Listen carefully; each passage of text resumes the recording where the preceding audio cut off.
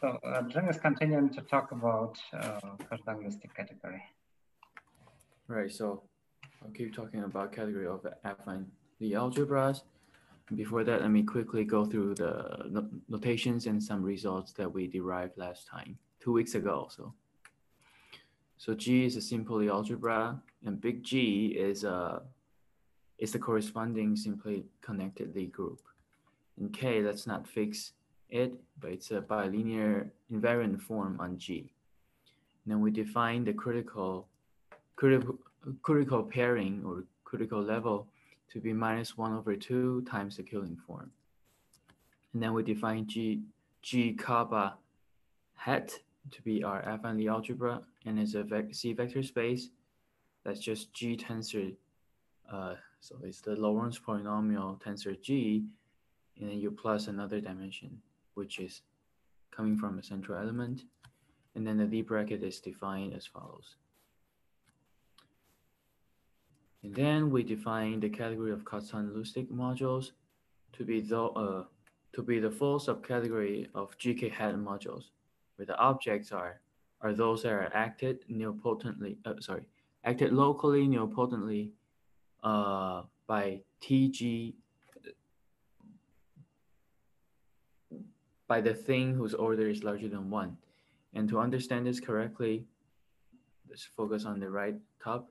Just means that for each vector v in V, there is some integer n such that if you have more than n monomials, then all of them act on V by 0. And in particular, this implies that t to the n, so everything whose order is whose degree is larger or equal to n acts on V by 0. And also the second condition is that G should the action of the Lie algebra should integrate to G, which is redundant here because I assume G to be simply connected, but this story also plays well for simply connected G. In that case, you do have to assume this extra condition.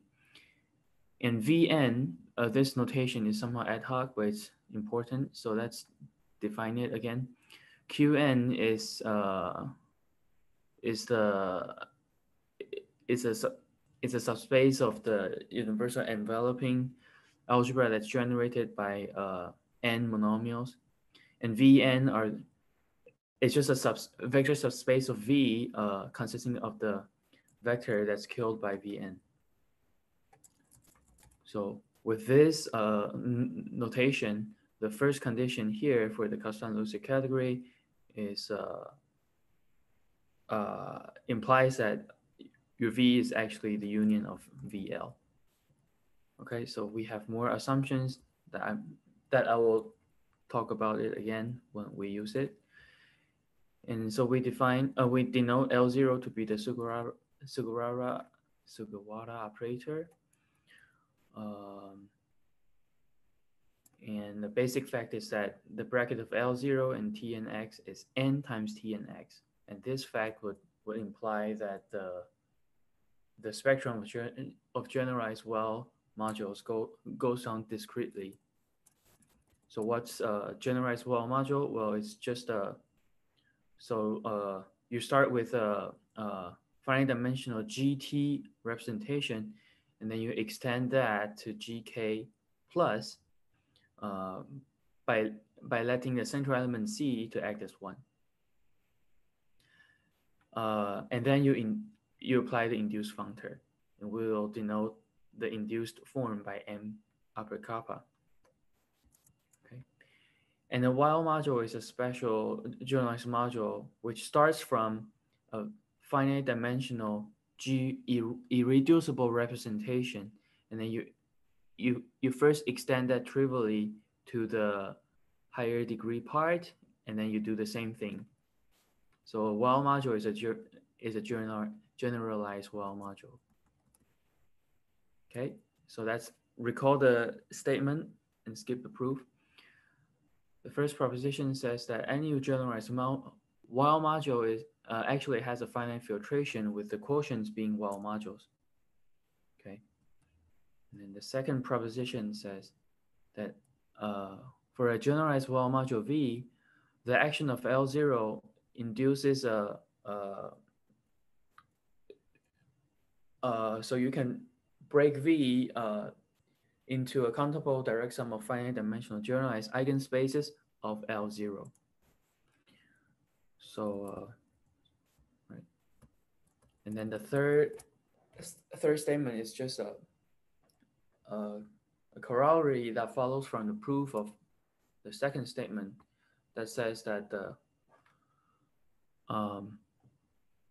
eigenvalues of this action of L0 acting on the well module V lambda kappa are just P kappa lambda and then goes on discretely. So recall that P kappa lambda is the highest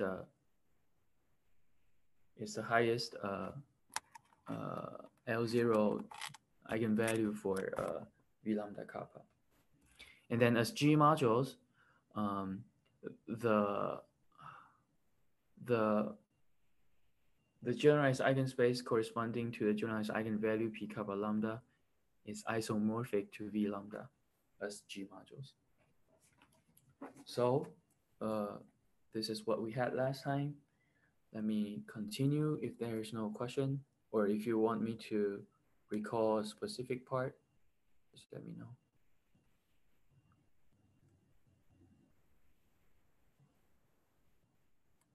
Right, so if there's no question, let me continue. Okay, so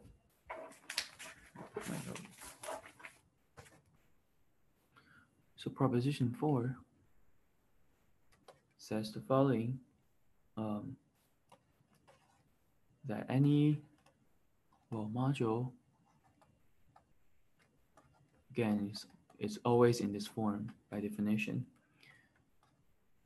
has a unique irreducible quotient.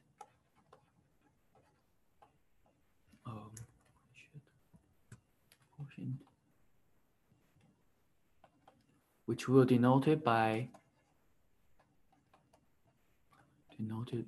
L lambda kappa, and B, the statement is that if lambda is not mu, this implies that these modules are not isomorphic. Okay, so just we haven't introduced L lambda, so this should not create any confusion, but there's actually a little bit confusion because I denoted any modules to the upper K to be the induced module, but here it's not L lambda it's not the induced L lambda, so have to be a little bit careful about this. But technically we are not crashing any symbols. So the proof, so by the last statement, corollary 3, we have that the generalized eigenspace corresponding to this generalized eigenvalue of this vector space is a irreducible G module. It's irreducible, right? Because we proved that that's just V lambda, and V lambda is a irreducible G module. So for any proper submodule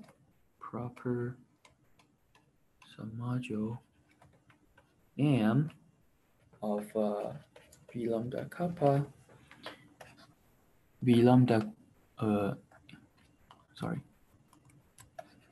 M is not going to touch this highest generalized stuff. So it's 0, because if it does, then it generates everything. It's not proper. So since it's proper, it doesn't touch the highest part. So every proper submodule stays away from a non-trivial part. So in particular, the highest, the maximal thing, which is you take the sum, still stays away from it. Okay, so hence the maximal submodule is contained. Is also contained. Is contained in this. So we go down at least one p kappa lambda minus n p kappa lambda. Okay. So therefore, v lambda kappa has a unique subquotient. And again, I'm going to denote that by L. Even quotient. Oh, unit quotient. Irreducible quotient. Right. So every submodule is contained in this, so there is a unique maximal submodule, and therefore there is a unique irreducible quotient. Right. Yes. So this proves A, proving A. Okay, then that's proof 2. So 2 says if lambda is not mu, then this simple module are not equivalent. So let's suppose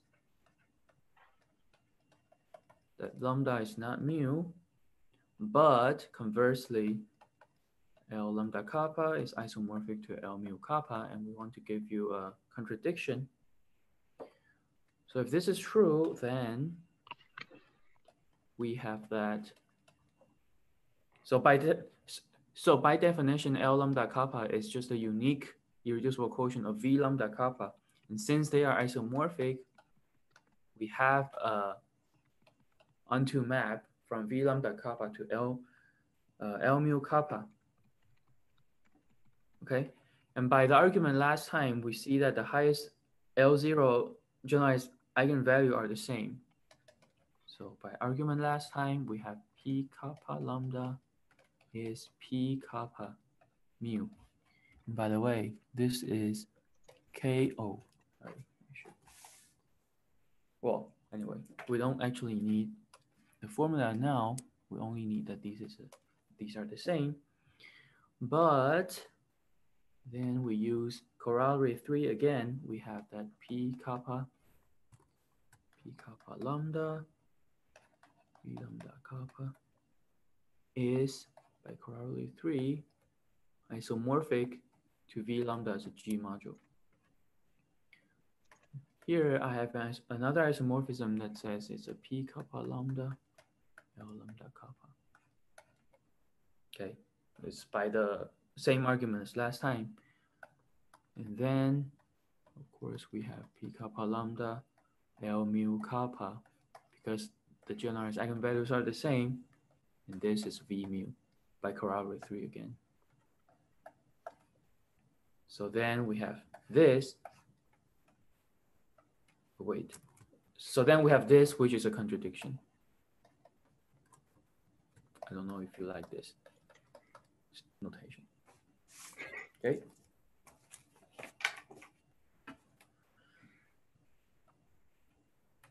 Any questions about that?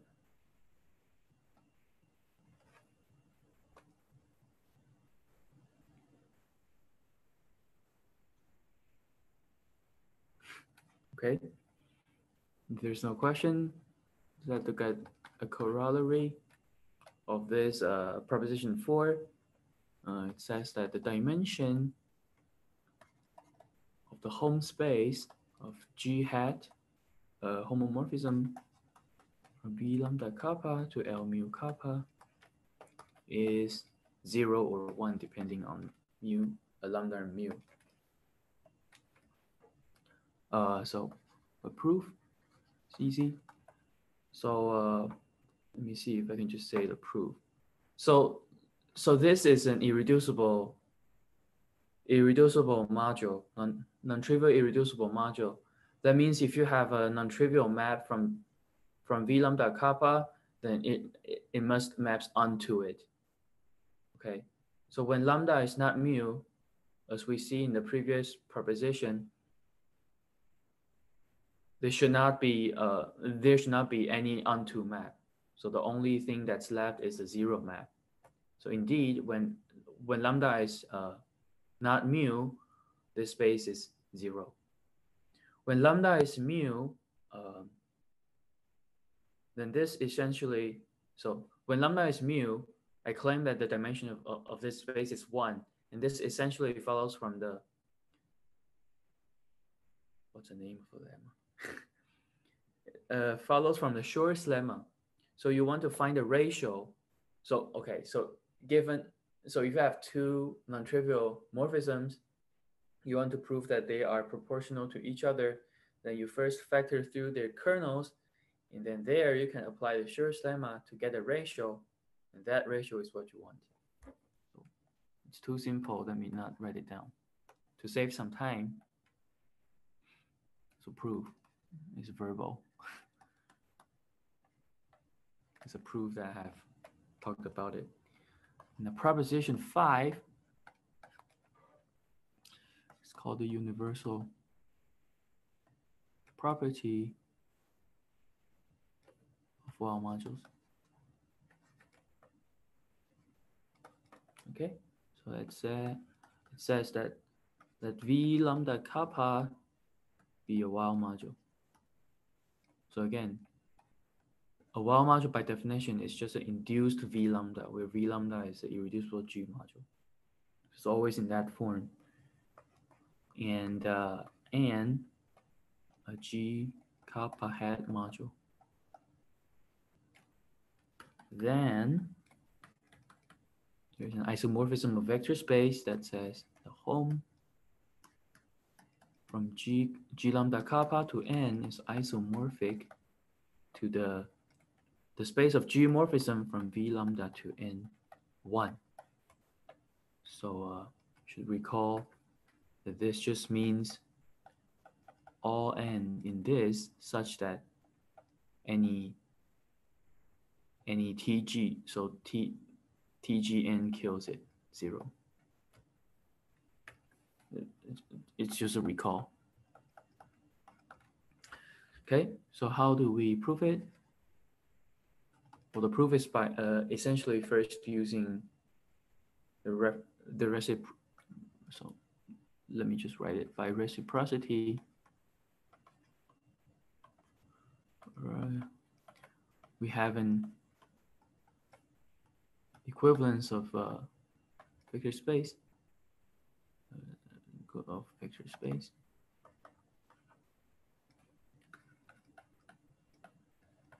So that's from the left-hand side to a middle vector space, which is a G. So the positive part, the central part, V lambda N, right? Here we have an induced one, and here we have a reduced one. And this holds for this should hold for all algebras and subalgebras. So we have an equivalence. So now I only have to prove that the right-hand side, this one, is equivalent to the space of geomorphisms, right? So so claim we have so this inclusion induce another inclusion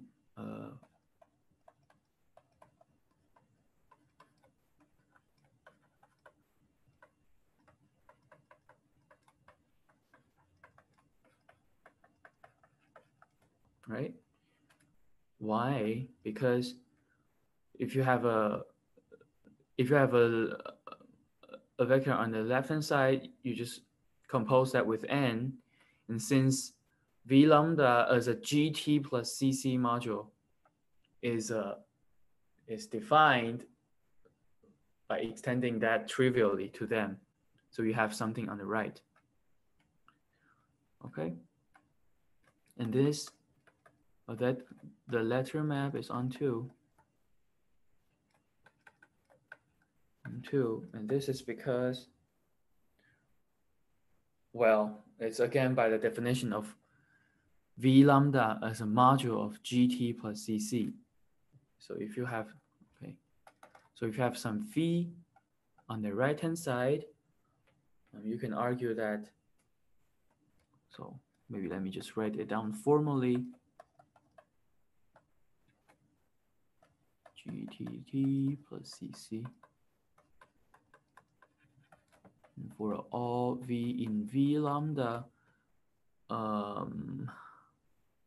phi V is going to be in N1. And this is why, because anything that's higher, that has T,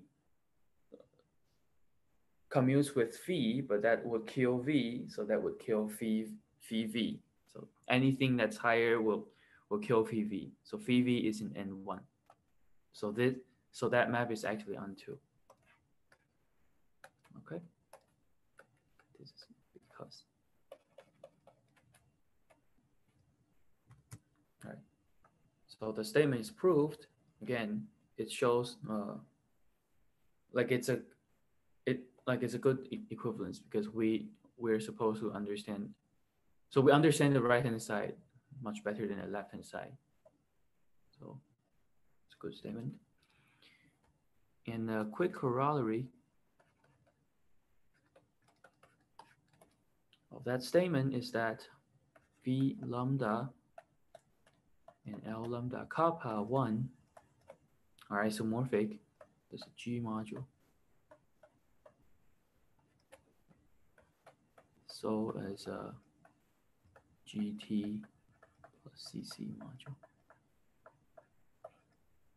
Well, it's only because that on the left-hand side, TGT plus CC acts trivially, and on the right-hand side, it also acts trivially.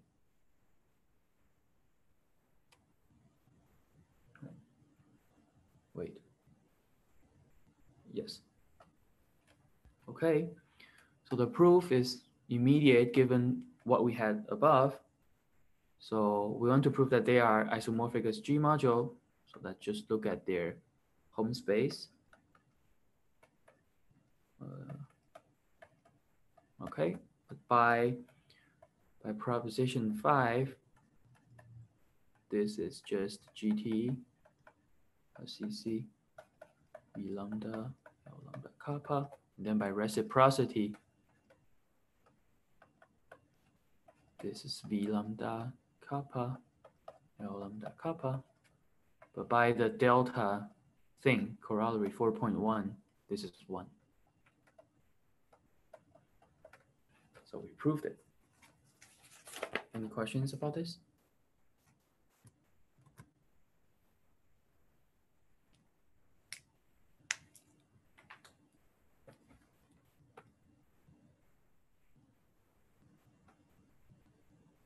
Okay. Oh, excuse me. Oh, yes. Yeah, maybe I missed something. So you show that this dimension of this home set is 1. Oh, dimension, right. Does this immediately imply that they're isomorphic? Yeah, it's sure lemma. G is a simple Lie algebra. Then what assumptions did we use? For example, I can have, say, we know V lambda is reducible, right? Yes. This argument shows that the multiplicity of V lambda in this L lambda kappa 1 is equal to 1. Yes. But for the same price, you see that the multiplicity of all the other reducibles are equal to 0. Okay, I see. Thanks.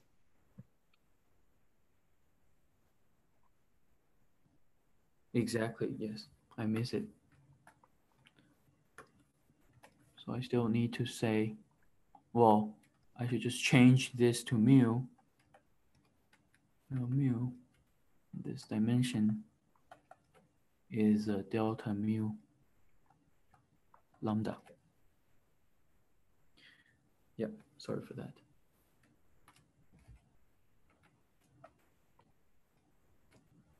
Okay, proposition 6 says that any generalized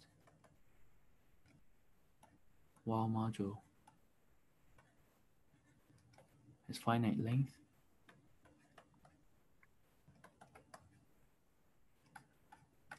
This really requires an assumption and that we made last time. Let me write this down. So this assumption says the kappa that we are at over the Killing form. So since G is simple, there's only one-dimensional invariant bilinear forms. Plus 1/2 is not a non-negative rational numbers. So assumption.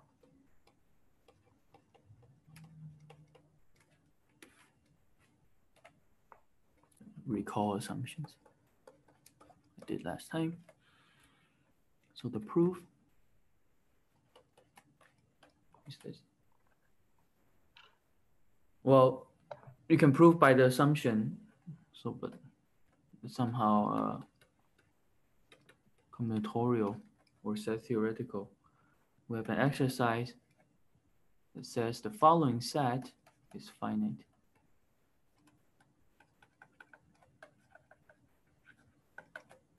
So that set is defined to be the subset, the dominant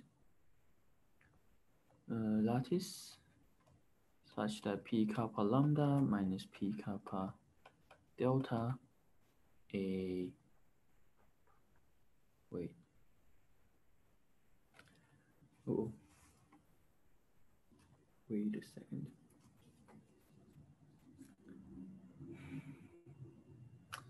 Well, let me write it down first.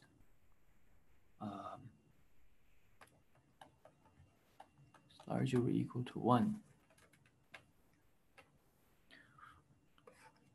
Again, recall that if you want, then you want to use the formula. Oops.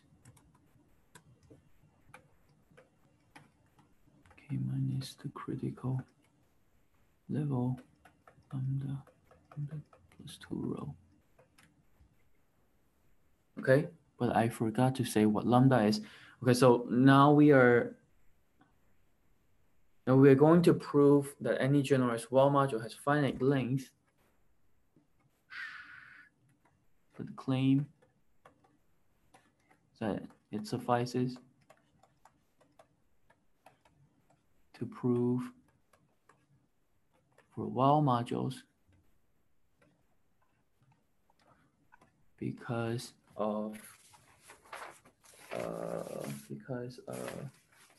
so recall that in the first proposition we proved that any generalized wall module actually has a finite filtration with quotients being wall modules. So if we can prove this for wall modules,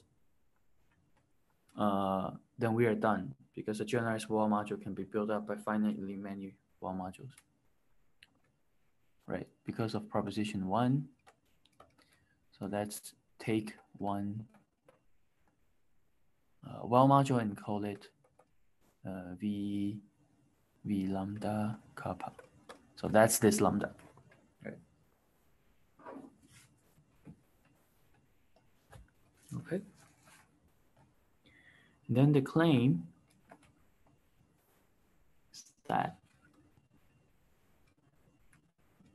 we get the claim down for any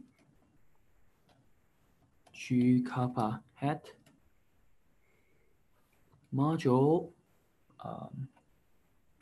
That's actually modules. So for any chains of G kappa modules, M2, M1, in the chosen wall module, there is some vector that's in M1 but not in M2, such that M is a generalized L0 eigenvector. with the corresponding eigenvalue in the set above, in S. So before showing this claim, let me tell you why after proving this claim, we're immediately done. Okay, so with this claim, we are done. We will be done if we prove this claim, because the length of the well module would then be bounded by the sum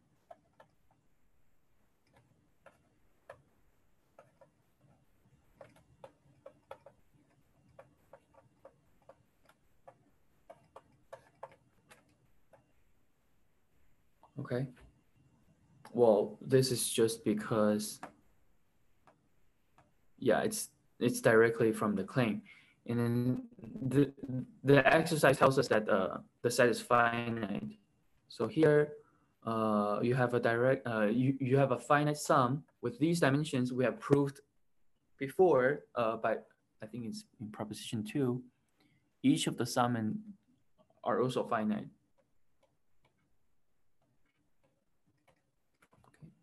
Let me double check if that's proposition 2. Yes. So we have a decomposition into countable direct sum of finite dimensional generalized eigenspaces. So I only have to show this claim.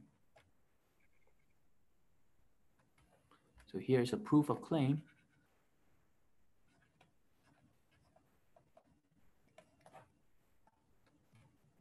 So it remains to show this claim, proof of claim. Let me denote M tilde, sorry. Let M tilde to be the quotient in 1M2. M1 over M2.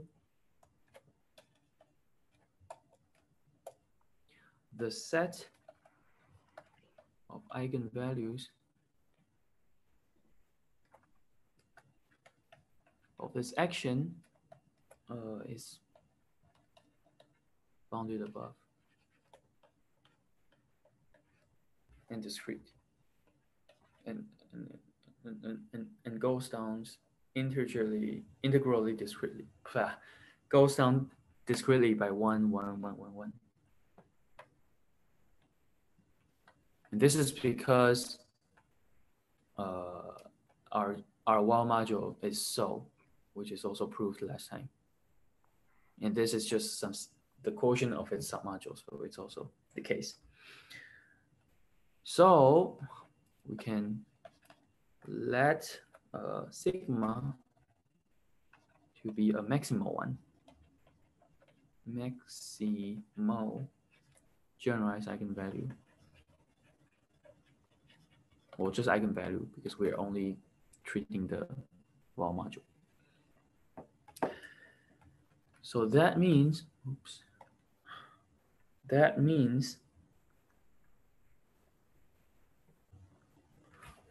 wait, I forgot to write. This is a maximum eigenvalue, and M is eigenvector. Okay. So then notice that Txm must vanishes, where X is any element in our Lie algebra. This is because the simple fact, because if it doesn't vanish, then its eigenvalue will increase by 1, but we assume that we assume that its eigenvalue is maximal. So this must vanish. So hence, this proves that Tg x is 0, sorry, x is 0 on this eigenspace. So do G and G.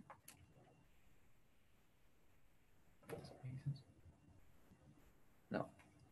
No. I can say this. So So G and G acts on new page. So G and G act on this subspace.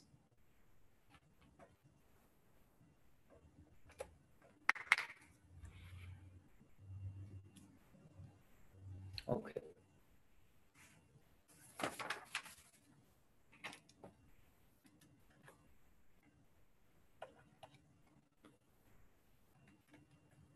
Okay. So we also know that this is finite dimensional. So there exists a G rep that embeds into this G action. So that's say it's a V mu embeds into this subspace. And then by reciprocity,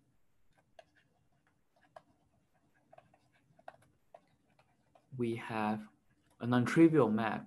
Oops, it's V mu kappa non-trivial map into M lambda.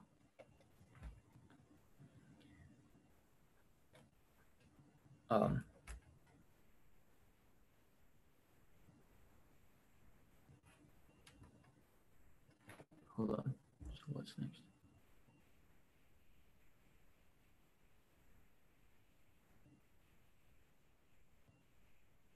Oh yeah, of course. So M lambda has a general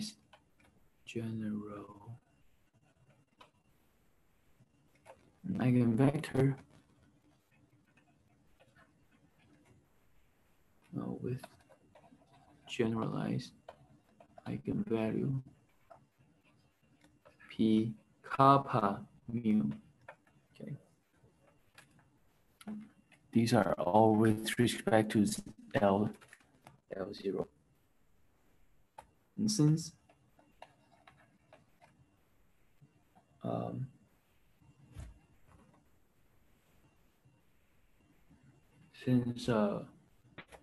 since M1 is not,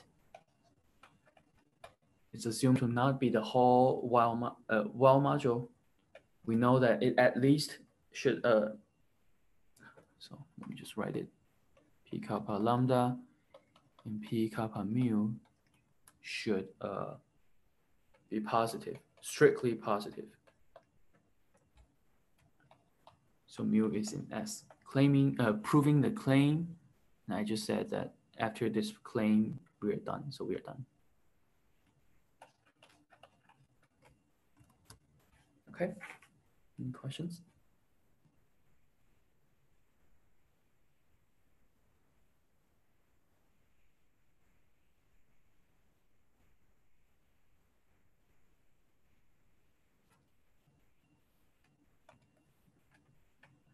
Okay, if it's okay, let's finally look at the category O.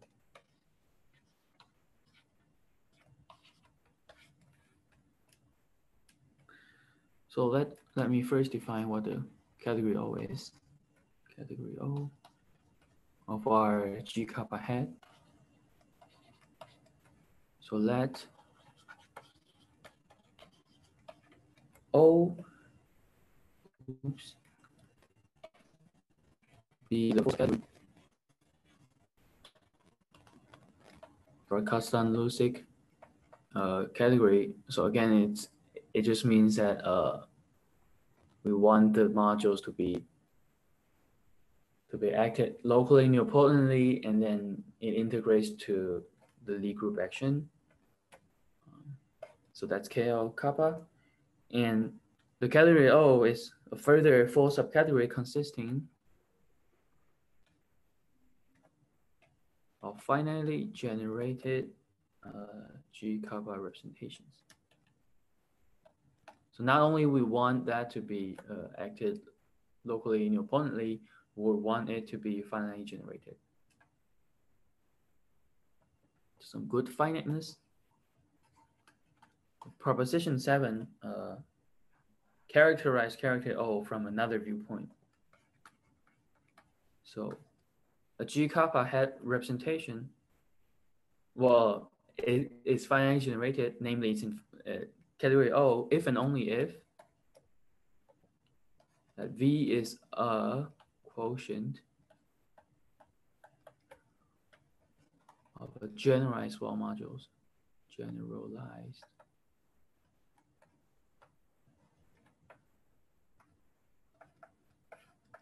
Okay, it's very useful. So, right.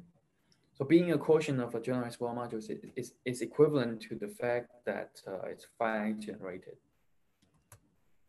So let us prove this. Prove. Let's first prove from right to left, because I think it's easier. Whoa. Right, so let V be a generalized Wall module.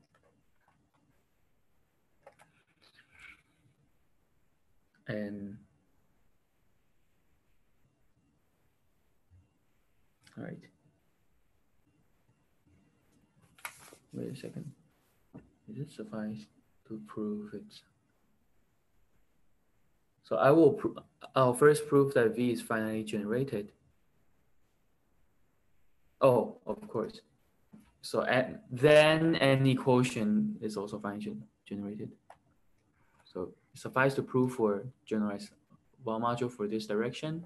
So that V to be a generalized Wall module. So what's a generalized Wall module? By definition.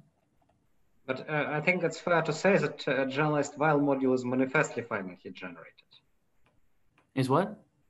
A generalized Wall module is manifestly finitely generated, just by the construction. It's true. Yes. Because it starts. Okay, so let me not write it, but just say it because it's from a finite dimensional. It's from a finite dimensional GT module, and then you take induction. So you first look at that finite dimensional thing. You take a basis, which is a finite set, and that would generate everything. Okay, so by definition. Yes. So from right to left is almost trivial. From right to left, let me see. It's slightly not that trivial, but it's also not too bad. So first, let V to be in O.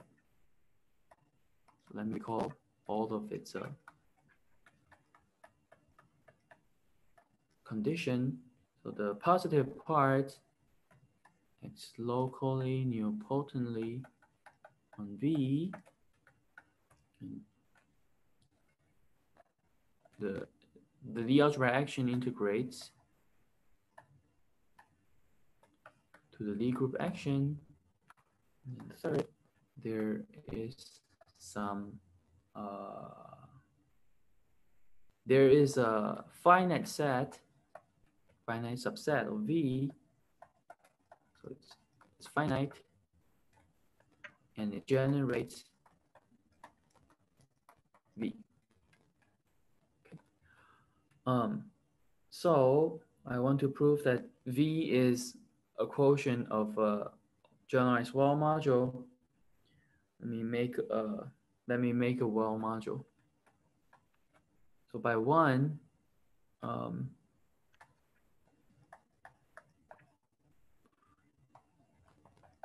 GTS, well, you also have to linearize it, is a finite dimensional. Wait, hold on.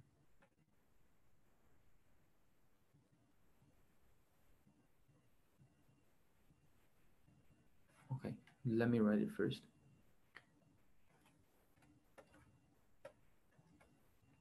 So GTS, GTX on S Oh yes, of course, a finite dimensional.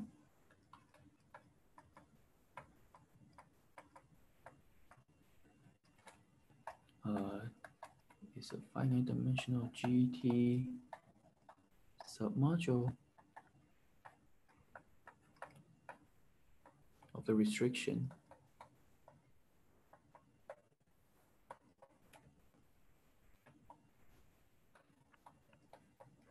Right, okay. So we have a finite dimensional GT module, and then of course you just induction, and that gives you a, and use reciprocity. Okay, let me write down my reciprocity. You have a map. So after you take induction, you have a non-trivial map to V. And this is onto simply because of 3. The assumption 3, because they're both generated by S. So in particular, everything in V is hit. Well, then we're done, right? Because M kappa is a generalized wall module. So V is a quotient of it.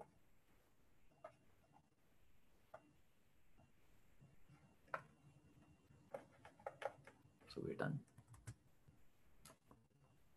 So being finitely generated is equivalent to being a quotient of generalized wall modules. Okay. So we now have 2 ways to characterize what character O is. Here I want to give you 2 other ways. So totally we will have 4, and actually we'll have another which is much stronger, but I'll not talk about that. I'll not talk about the detail this time. Here we have more equivalent statements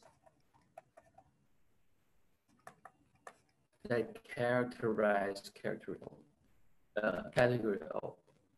Okay, so it says that V be an object in Kazhdan-Lusztig category, and the following are equivalent. So 1, Vn is finite dimensional.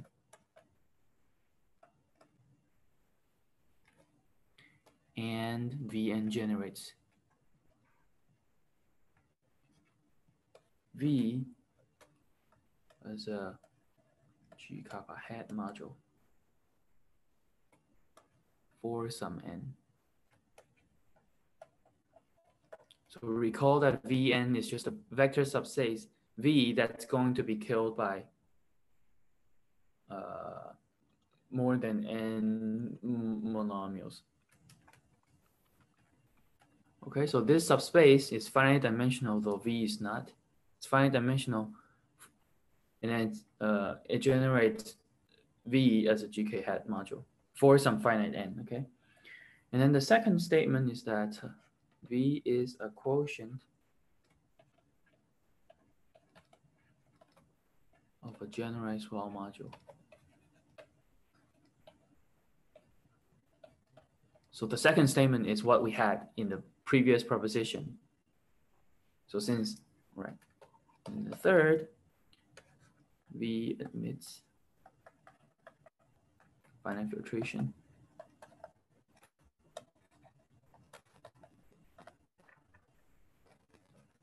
Quotients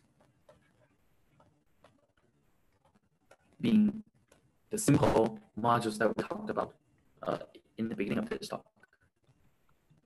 Okay, so remark that this is equivalent to that V is in O by 7. Okay, so 1, 2, 3, and that V is in O are equivalent. Right. And recall that this is the unique irreducible quotient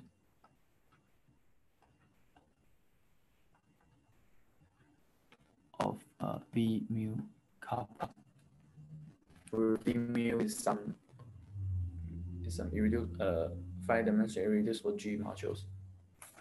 Highest weighted mu. Okay. So now we have 4 equivalent statements. Before I prove that, let me show what we have from it. So corollary 9 said, okay. So category O is abelian.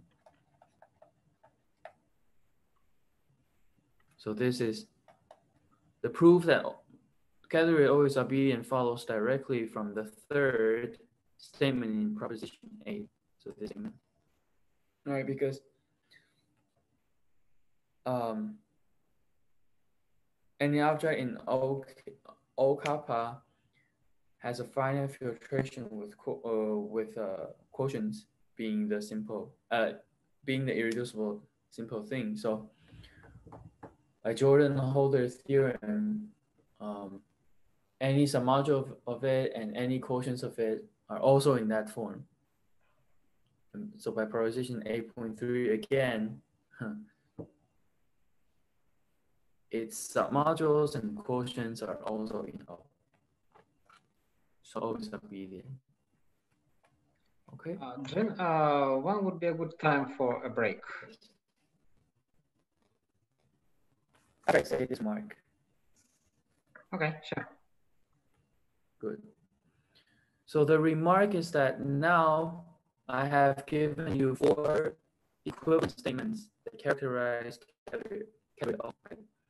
The remark is that there is a 5th one, which a priori is very strong, but they are equivalent to this. And since it's very strong, I'm not going to prove this in this talk. I'm not sure if the speaker that follows me will prove this. We can ask him. So this is a I can theorem. explain why this is true.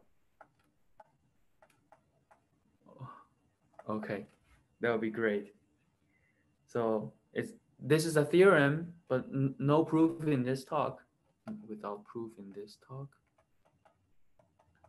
that says that 8.1 is further equivalent to that V1 is finite dimensional. Okay, so if you look at 8.1, it only says that Vn is finite dimensional, but V1 is if you are in V1, then you're in Vn. Right. So from left to right is trivial, but from right to left is highly non-trivial. All right. So no. Wait. The other way around.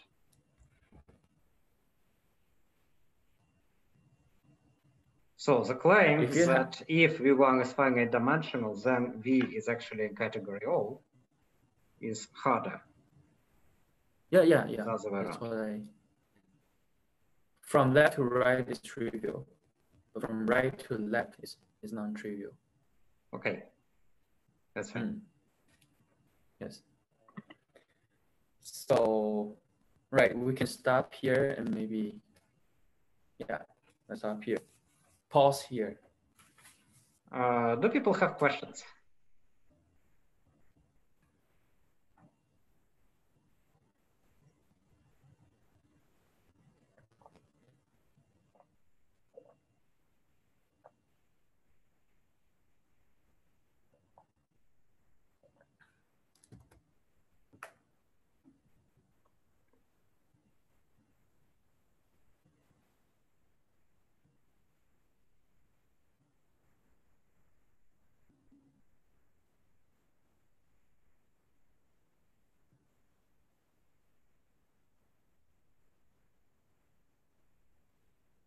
Okay, let's resume. Okay, so since I'm going to prove proposition A and we had a break, so let's quickly recall what the statement is. So if V is in Kazhdan-Lusztig category, then the following are equivalent. The first statement is that for some positive n, positive integer n, Vn is finite dimensional and it generates V as a G kappa head module. The second statement is that V is a quotient of generalized Wall module, which is equivalent to that V is in category O. or V is finally generated. And the third statement is that V admits a finite filtration, with quotients being the simple modules we had before. So let me prove this. I'll first prove that the first statement implies the second, so that Vn is good, implying that V is a quotient generalized for all modules. Okay, so the first statement says that there is some positive integer n such that Vn generates V, and that the dimension of Vn is finite. We want to show that V is a quotient of generalized wall modules. So again, the trick is to cook up of generalized wall modules and then say it actually surjects onto our Vn. No, sorry. No, surjects onto our V. So so we have a GT module, well, GT module map that maps Vn into V, because the higher, so anything that's higher than n would vanish. Okay, since we have this and we have the assumption that Vn is finite dimensional, we just use reciprocity to produce a map from a generalized wall modules to V. Well, but since Vn generates V, sorry, this should be V. Since Vn generates V, this is onto, because of 1. Okay. Well, and then we are done, because Vn kappa is a generalized wall module. Its quotient is V. So V is a quotient of a generalized wall module.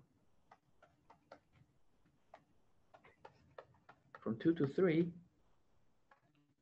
So 2 is that V is a quotient of generalized wall module, and 3 is that V has a finite filtration with quotients being L mu kappa. Okay, so the assumption says that V is a quotient. Oops, is a quotient of the generalized wall module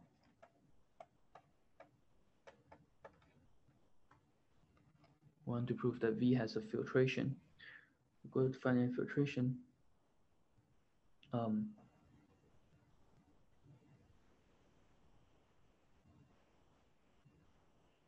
Okay, hold on.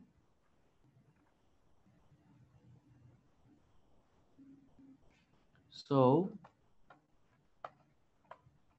proposition 6, it suffices to prove that it's enough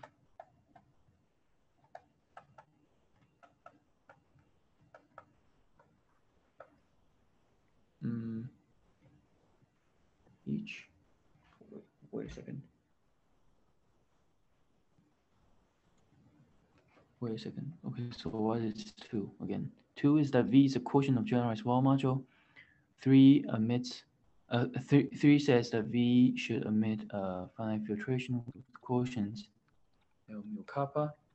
So we want to use proposition 6, which says that any generalized wall module has finite length. Okay. So we only have to show that any irreducible quotient of V is of the form L mu kappa for some mu in the dominant lattice, because proposition 6 says any generalized Wall module is of finite length. So the finiteness is guaranteed. We only have to focus at that the irreducible quotient is in that form. Okay, so let's do that. So by proposition 4, it's enough to construct a non-trivial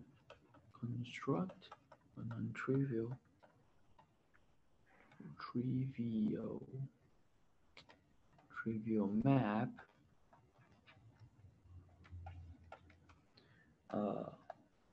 from V mu kappa to Q for some mu.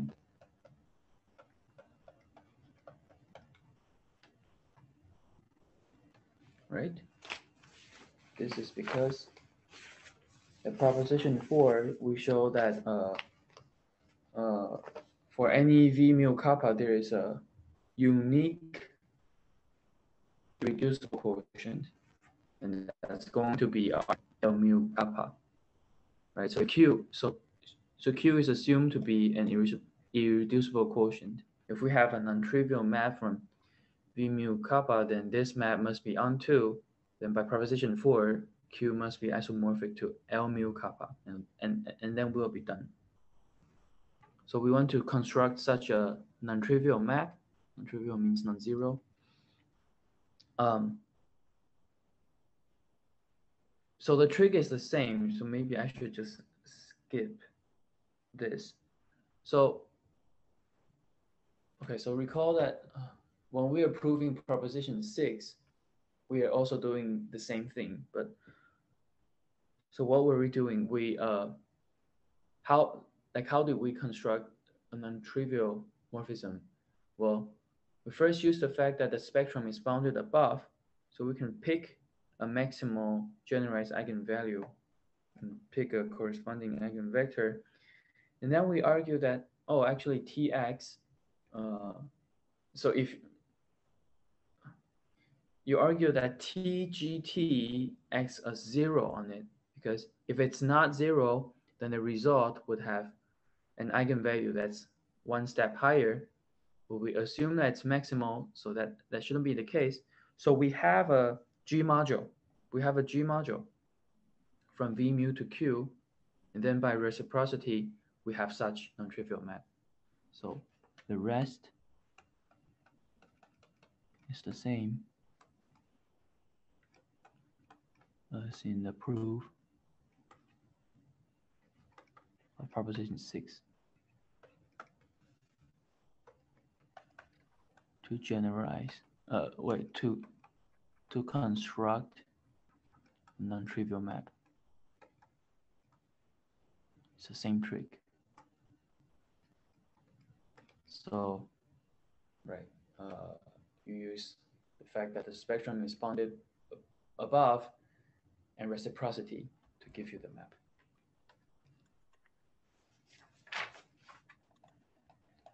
Reciprocity bounded above spectrum. Okay. And finally, we want to prove 3 to 1. So what is 3? 3 is that V admits a finite filtration with quotients being this form. And the 1 is that there is some positive integer n such that Vn is finite dimensional and generates V. So let's open a new page. 3 to 1. So first, that V have a finite filtration.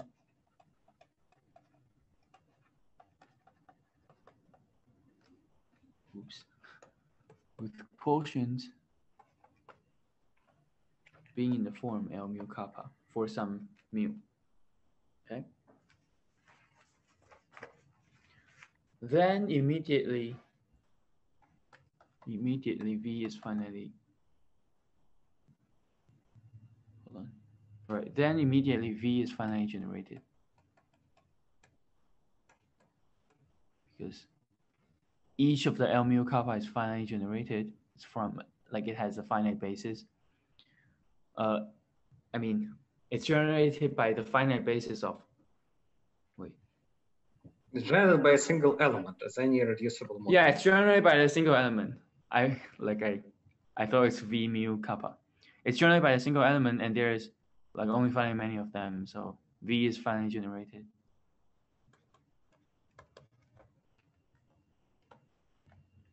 Okay.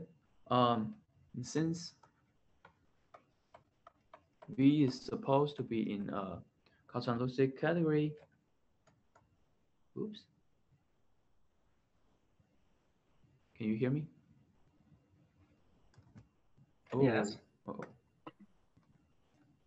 Oh, that's too bad. But now things went dark and interesting. Can you still hear me?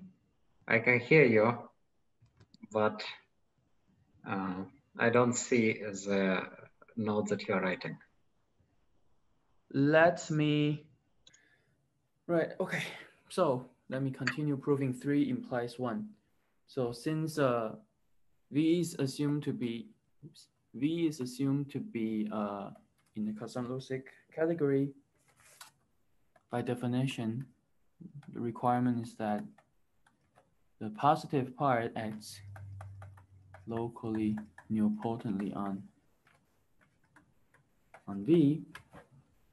And so this is just a remark that I made in the beginning, that V is an union of V and, okay?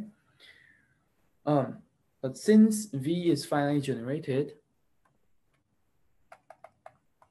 some Vn,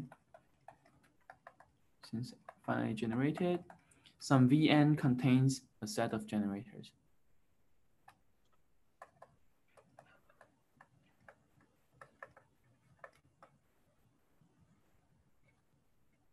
Okay, so recall that we want to prove 1, and 1 is the statement that there is some positive integer n, such that Vn generates V, and that Vn is finite.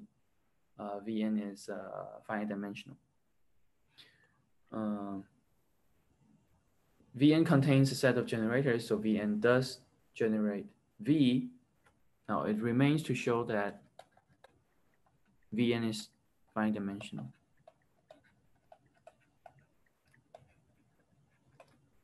Dimension Vn is finite.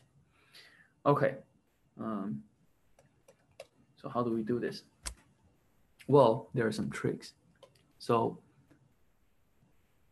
we have a short exact sequence. Let's look at this. 0 to V1 to Vn to linear transform from G to Vn minus 1. Short exact sequence of vector space. Okay. And then the first map is of course the inclusion, and the second map is you send Gx to G sending to TGx. So it's a direct exercise to check that this is a short exact sequence of vector space. So in order to show that the dimension of Vn, right. So by induction,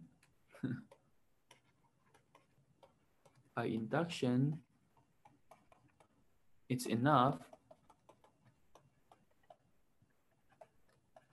to prove for n equals to 1. But right, it's enough to prove for n equals to 1 because then V2 would also be finite dimensional, V3 finite dimensional, V4 finite dimensional. Okay. So that's instead proof that dimension of V1 is finite dimensional. All right, and then so any short exact sequence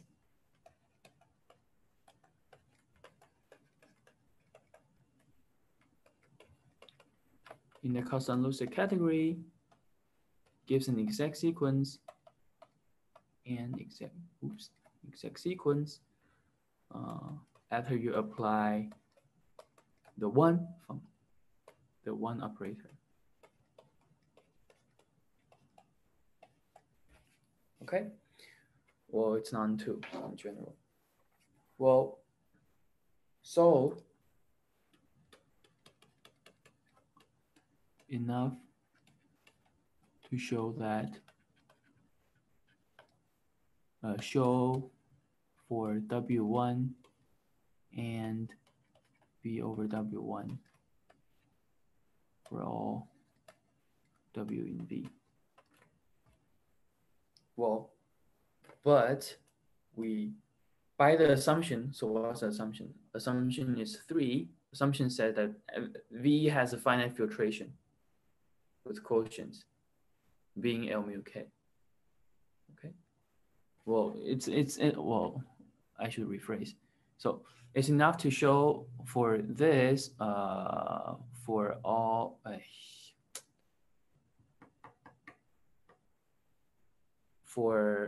So what I mean is you first take a filtration of V and then W1, W2, oh, V1, V2, Associated V3. graded? Huh? Associated graded. This is how it's usually called. What's that In any again? case, you have a finite filtration, so it's enough to show this claim for each subquotient separately. Yeah. Right. So it remains to show that the dimension of V lambda kappa 1, so that's an infinity, but by proposition 5, this is equivalent to V lambda as a G module. But this is finite dimensional, so we're done.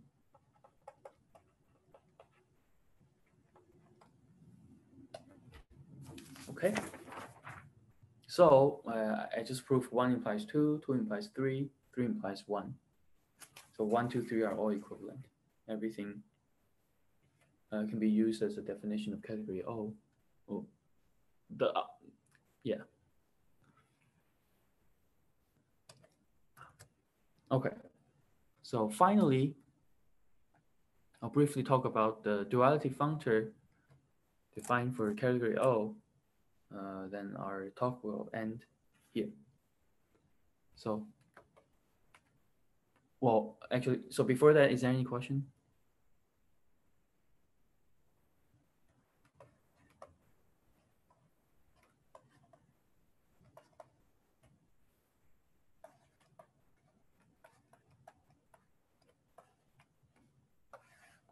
Okay, if there's no question, let me start talking about the duality functor. So in fact, I'm going to define this duality functor for a a larger category, and then show that it restricts to O. Okay, in fact, we will define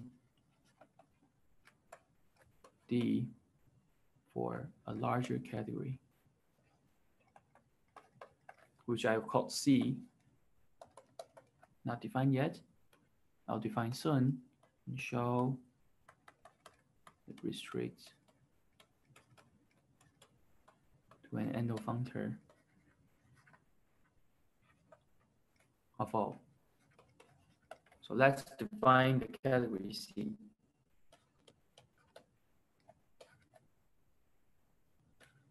The category C. So let C be the full subcategory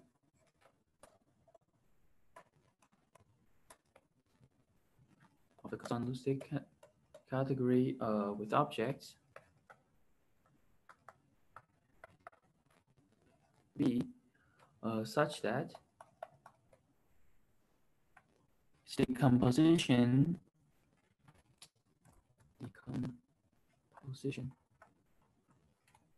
into the the generalized eigenspace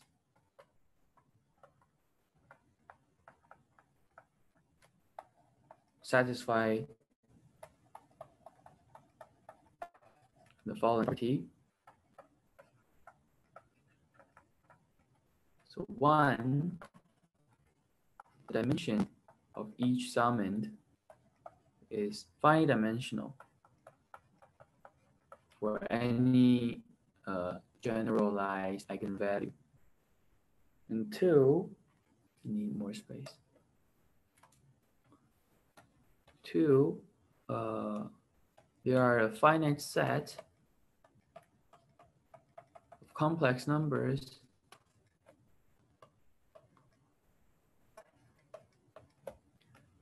such that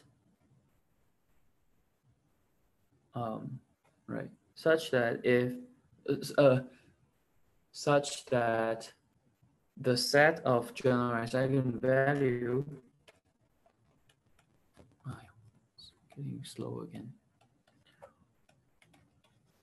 The set of generalized eigenvalue is contained in this set, and okay, let me just write it down. In these thing and goes down. Okay, so you have finitely many numbers, and then you start going down.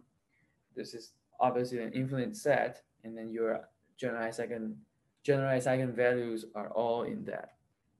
Okay, so this defines a subcategory, full subcategory of KL. We'll call that C. Okay. So remark is that the proposition 2, any generalized Wall module is an object of C, right? Because there we prove that each generalized eigenspace is finite dimensional, and also the generalized eigenvalue goes down one by one discretely because of the basic equation of Sugawara operator. Right. So any quotients of Wall modules are also in C. But we prove that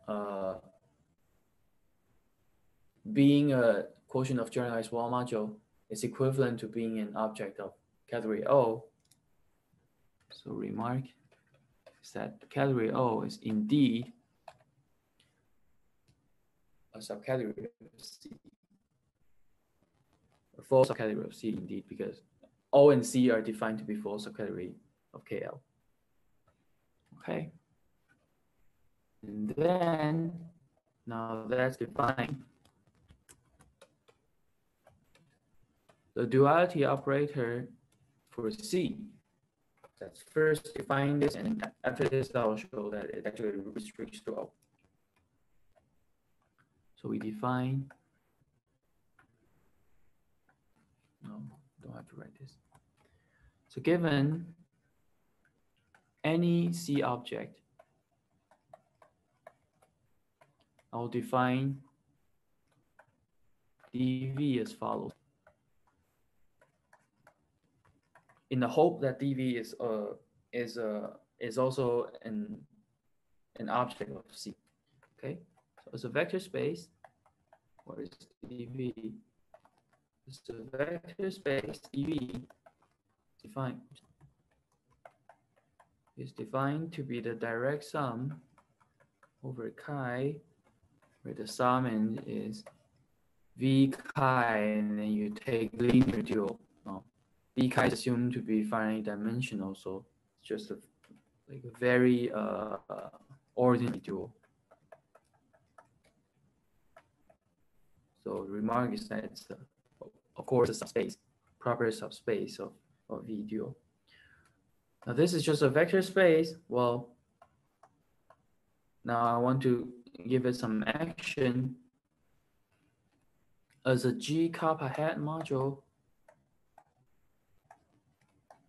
The action is given as follows. As given as follows. All right. So, note that there is an anti-involution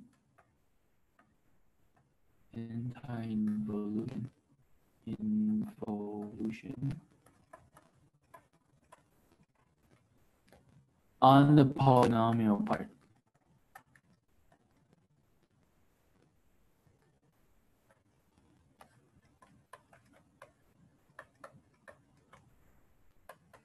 That fixes the central element, but it brings t and x to t minus nx for any x in G.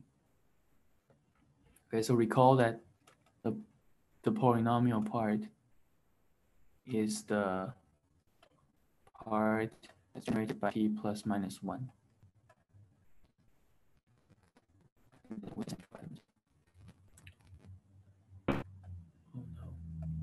getting slow again. Okay, so we have this anti-involution. Now,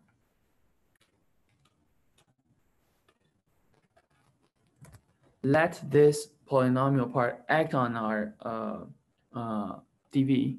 So act on dv by the sharp twisted dual action. I'll give you the formula. So that just means if you have some sigma, if you have some, right, sigma acting on some linear dual, the result is another linear dual that when you take a vector v in V, you end up with the value of this.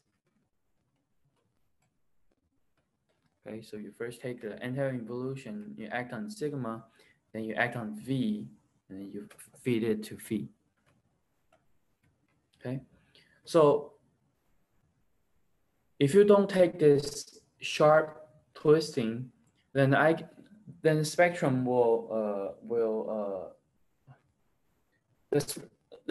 the spectrum will be flipped. Now in order for our object to be in the category C, the spectrum should be bounded above. So if you don't twist it, it's going to be bounded below, not bounded above. So now we twist it, then it's fine. And then you see that it's also because it's bounded above. Okay, so now it's bounded above. This action, so since the spectrum is bounded above, spectrum is bounded above, the action extends to the whole G kappa head. The action extends. Action extends.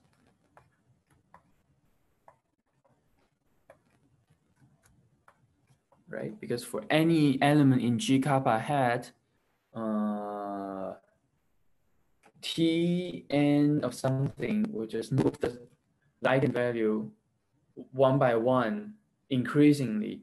But since the spectrum is bounded above, it's going to vanish eventually. So any element of G kappa head, like you can act on the vector, the functional in a well-defined manner because it's bounded above. Okay. So this gives a G kappa head action. Now remark that clearly, because we are essentially taking dual and action is just by twisting, the kith generalized eigenspace of dv is going to be the dual of the kith generalized eigenspace of V for all V in C. Okay, so hence dv is also in C, as we expect. And since v chi is assumed to be finite dimensional, d square v is obviously just v. So d is a duality for all v in C. Well, finite dimensional, so you're taking dual on the sum end, and it's just finite dimensional, so dual is nothing. So d squared v is v for all v in C. So d is a dual operator. D is a duality. And then third, d is exact, obviously. Because by definition, like you just have to check it, it is exact in the sense of vector spaces, but as vector spaces, d is just taking dual on finite dimensional spaces, and then you take direct sum. So d is exact, obviously. Now let's look at our last statement, proposition 10. And the statement is that this duality functor D is defined on C, which is larger than O. So I want to show that it actually restricts to O. So if I have an object in a category O, I want V, then I want to show that dV is also in O. Okay. So D restricts to O.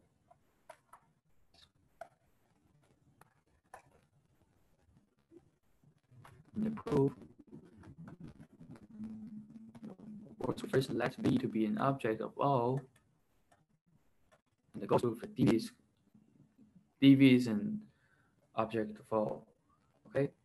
So go dV is also in O. Now, by proposition, I think it's 8.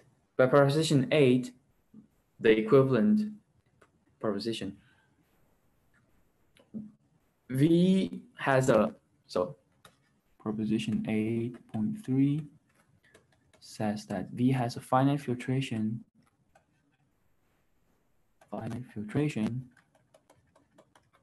with quotients being L lambda kappa, right? For many kinds of lambda. By this proposition, it has finite filtration of this. It's actually if and only if. Well, but it does not really make sense for V. So it's enough to show that D, when D acts on your simple modules, this is some other L mu. Okay. Oh, okay. Let me change notation. L mu lambda L mu. So it's enough to show this, because after we show this, and since D is exact, dV would also have a finite filtration with quotient being the L kappas, right? And then by proposition 8.3 again, dV is an object of category O. Use 8.3 again.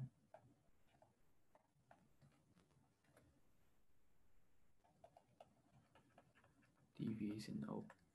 Okay, so it remains to show this. It remains to show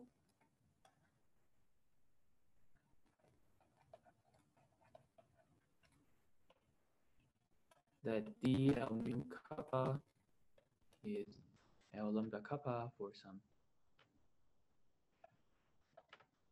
lambda.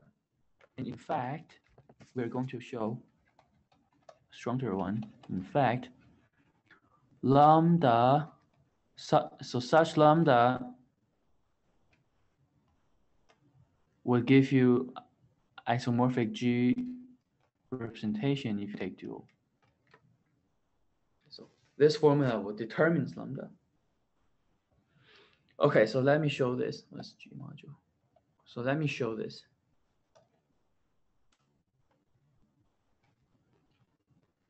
So since D is duality, we know that D L mu kappa is irreducible. Well, if it's not, then it has some non-trivial and you take dual again. Well, you also formally need to know that it's exact. Oh yeah, yes. Oh, wait. Hold on. Okay, right. But D is obviously exact. And exact. D is exact. Is irreducible. Okay.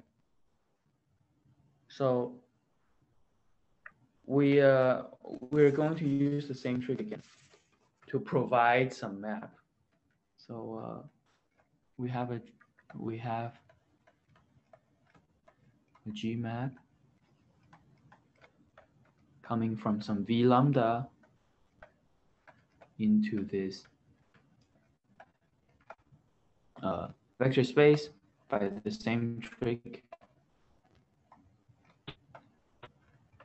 in the proof of proposition 6.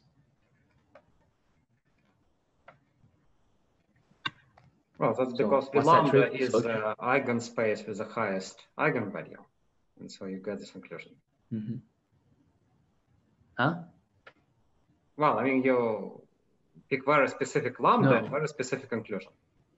That's the inclusion of the highest eigenspace. Mm-hmm. Right? In No, particular, but it's not only a map of G modules, it's also a map of modules of formal power series in G. Yes. Right. So, by reciprocity again,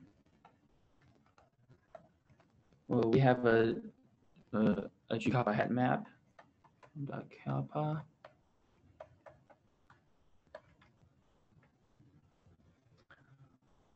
And above we have that DL kappa is reducible. So proposition 4. Okay, since DL mu kappa is irreducible and this is non-trivial, this maps onto that. But proposition 4 says the only onto map to an irreducible thing will force that to be L lambda kappa. So we have L lambda kappa being D mu kappa, DL mu kappa. That's okay. So actually we are done, and if you just restrict that to the G action, you will see that mu and lambda are related by the equation I gave gave here. Okay, so we are done for this proof, and this concludes my talk. Thanks for listening, and if there's any question, I'm happy to discuss. Okay, but first let's thank Jin for the talk.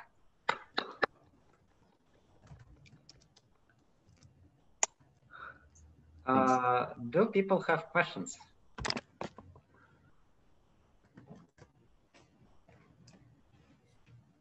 That's certainly a nice apple. Yeah. I have a question actually. It maybe should have come 3 hours ago or something like that, but there's this, I guess you have G hat, and then inside of that is this G tilde, which is the polynomial part of the affine Lie algebra. And Yes. you defined vowel modules as being induced, or basically you define vowel modules using G hat, but in other places they're defined using G tilde, the polynomial part. Are these just the same? You mean other places? You mean other nodes? Yeah.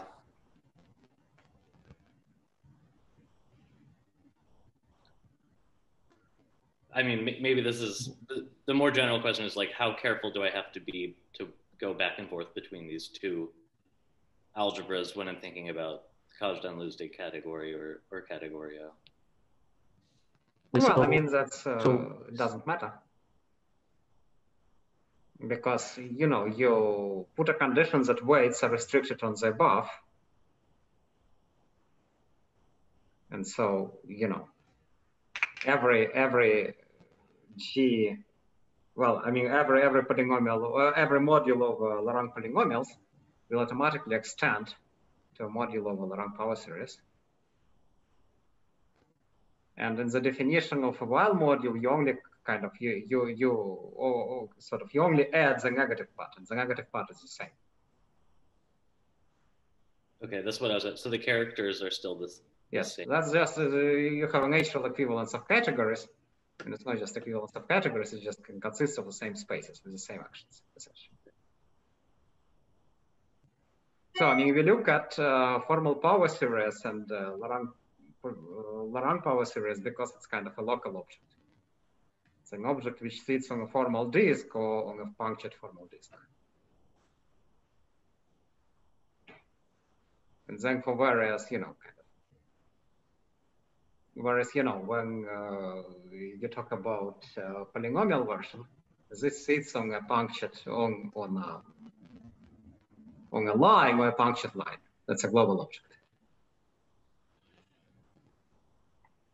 And for various constructions, you want to live locally. For example, for the constructions that we are going to have in the next talk.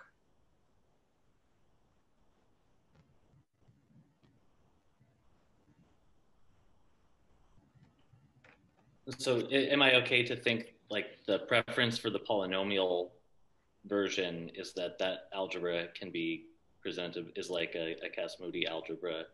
Yeah. But then, and this power series or the Laurent polynomial version is not. Like no, power series version, Laurent series version is not. I mean, it doesn't have a nice basis in a rigorous sense, but it has a nice topological basis.